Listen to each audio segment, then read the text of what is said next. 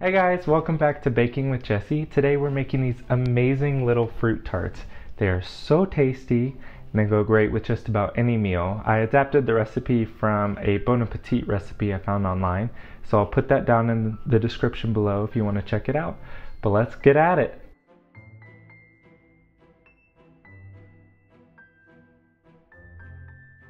This recipe consists of two basic components: the crust and the filling. Super simple. So here are our crust ingredients. We got half a stick of butter. Just kidding. We have a full stick of butter. It's cold and unsalted, and you want to make sure it's unsalted because if it's too salty with your regular salted butter, the added salt will just put it over the top and your crust will be too much. You got 2 egg yolks, large egg yolks, 1 cup of all-purpose flour, half a cup of almond flour. You have 3 tablespoons of sugar and 1 teaspoon of salt. Here we're going to go ahead and mix together our dry ingredients. So we got our flour, almond flour, sugar, a little more, and our salt. Go ahead and whisk those together. Now next we're going to add our butter into our mixture. So you can either use your hands or you can use one of these little nifty guys just to kind of press it down. I like to use this because it's a little cleaner and it's a little more fun. So I just do a couple pieces at a time. It's better if it's kind of cold. You just kind of press down. You want to make sure that it comes into kind of large shaggy pieces, kind of incorporating as it goes. The little chunks will create kind of butter pockets and create a really nice flavor to the crust. And if you're like me, you like a good buttery crust. Next we're going to take a tablespoon of water and we're going to whisk our eggs, and then we're going to add that in by tossing it into the mixture.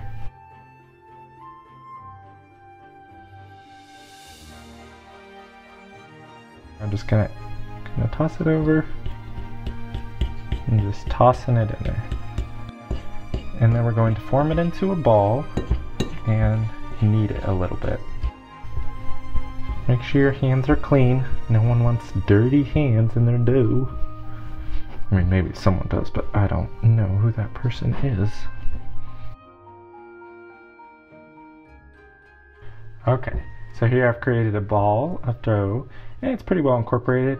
So what we're going to do is going to move our bowl aside. This surface is clean.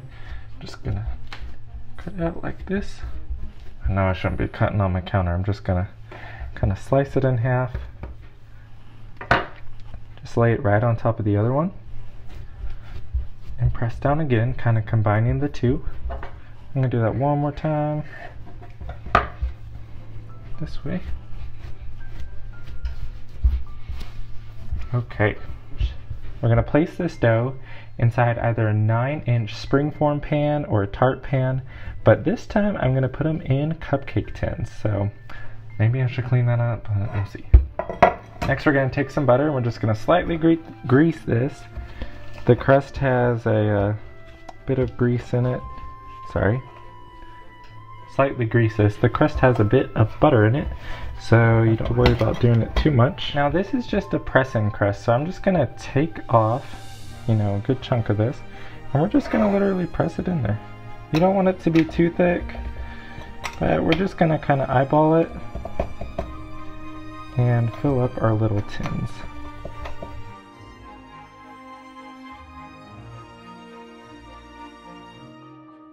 Alrighty, also I pressed these in. It only made about 7, but that's fine for me. I'm just going to a little dinner party tonight that I'm making these for. So if you want to make more, you can make more dough. You can do them a little thinner than I did. I kind of like a thick crust. But yeah, so you'll place these after poking them with a fork on the inside. Go ahead and place these in the freezer for about 30 minutes or so. You want it to firm up before you put it in the oven. In the oven, I don't know if I said it before, but the oven is at 350 degrees, just getting a nice preheat in right now. Then we'll pop them right in. But meanwhile, we're going to make the custard. While the tart crusts are in the freezer, we're just going to go ahead and go over our ingredients for our custard, and we'll start to get that going. Whenever the tart is fully chilled, we'll go ahead and throw it in the oven and get that going. And hopefully this will all be done around the same time. You want all your ingredients to be chilled. So got some fresh berries for the top here, 2 cups of milk, got 4 egg yolks, sugar, cornstarch, salt, and 3 tablespoons of butter.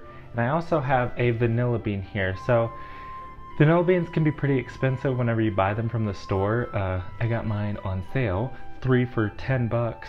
So I don't know, they can get crazy.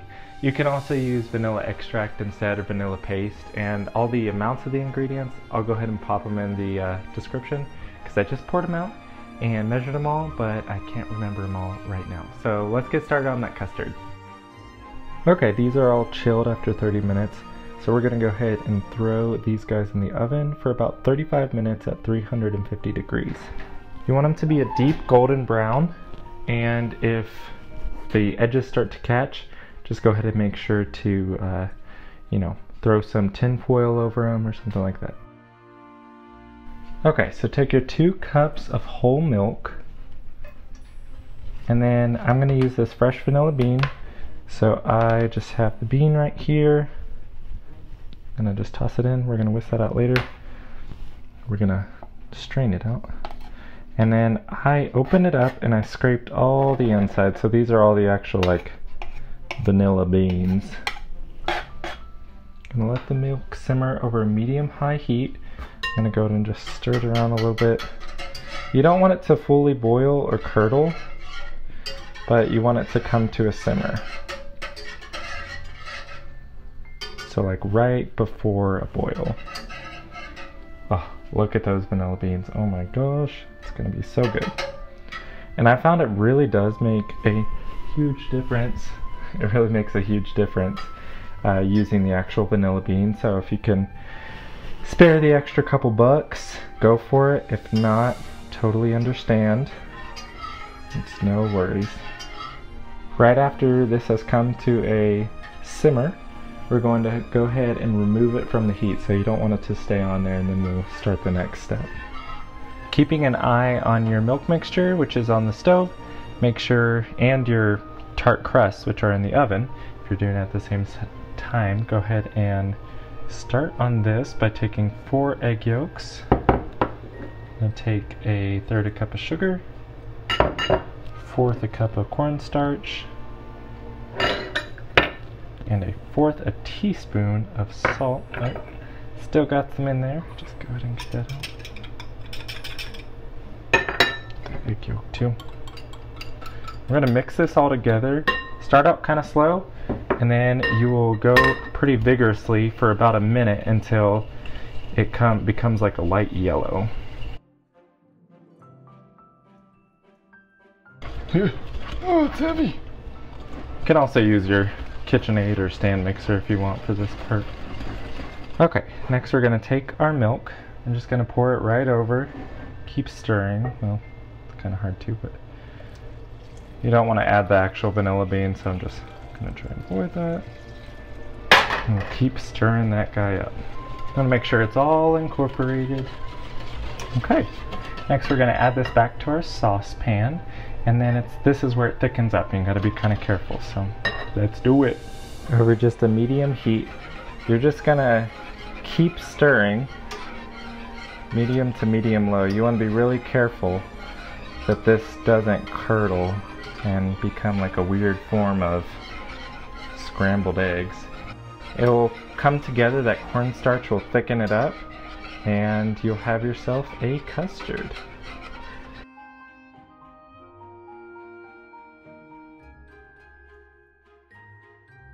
Okay, so here it's thickened up, so we're going to remove it from the heat. Just take that heat off it, keep stirring. And then you'll go ahead and add the butter into this, piece by piece. My battery camera is dying, so I don't know if I'll be able to show it to you. Let me just try. Okay, we're still recording, let's see. Yep, you'll add that in. Do it till it's nice and smooth, and then we'll put it in the fridge with some cling wrap over top. I've transferred all the custard to this bowl here. I'm gonna put some cling wrap just directly on the custard. Putting cling wrap like this prevents it from actually making a hard skin on top. I'll stick that in the fridge until it's cooled to room temp. Also, while we were doing all that custard stuff, I pulled these out as well. You can see they got a nice golden brown color. Now, I probably should have done them a little bit thinner because they puffed up a little bit, but that's okay. We're just going to let those cool, and we'll put as much custard in there as we can, and they'll be good to go. After letting your cream mixture cool for a good bit, it will set, and then what I'm going to do is I'm just going to fill it here in this piping bag. I'm going to drape it over the cup, and I'm going to pipe it in there. Make it a little prettier, and it tastes amazing too. We'll take some fruit here, and we'll do some designs after I eat some fruit.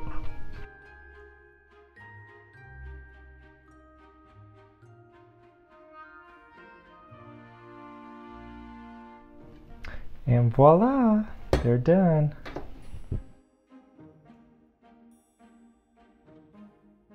They look so good. Well, I think we should just try one. That's really good. No crumbly.